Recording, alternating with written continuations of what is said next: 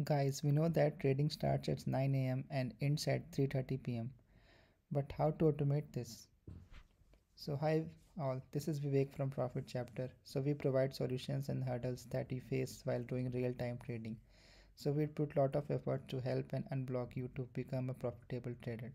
So please subscribe to our channel. So I would like to introduce you to a Python library that handles all the time related works. So we have a library datetime that will provide all the necessary information that we require to code a time related logics. So let's move to the coding part. So we will import this library datetime and we will call this method date.today. So now date.today will return the today's date. So if I comment this one,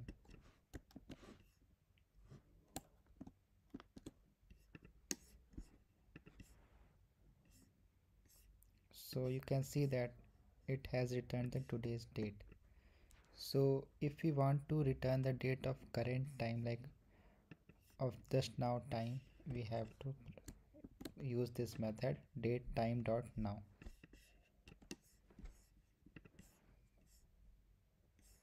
So currently the time is 19th of December and 11.4 minutes 43 seconds is the microsecond.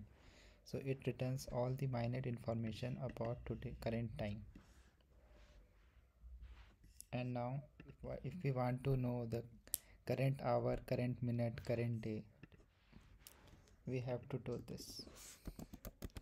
Hour is equal to date now dot hour.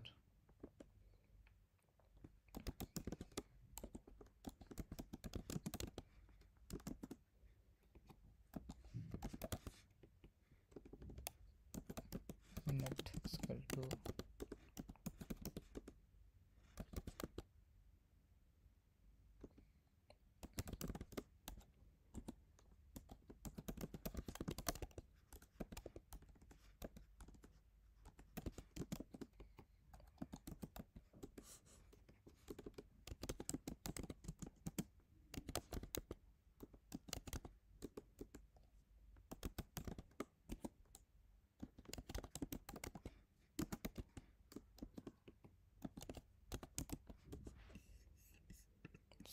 so if you run this code, you can see that it has returned hour, minute and second. Thing we want to know is to know the past time and the future time.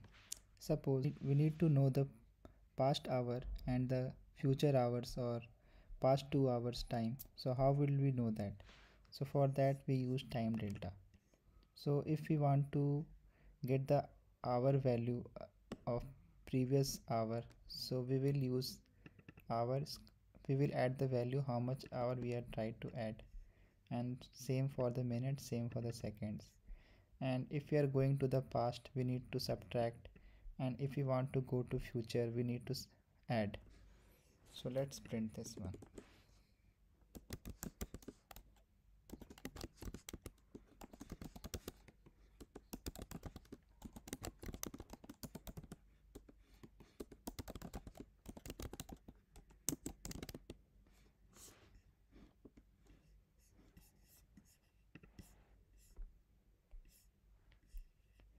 So you can see that the current time is 11 p.m. So 1 hour before is 10 p.m.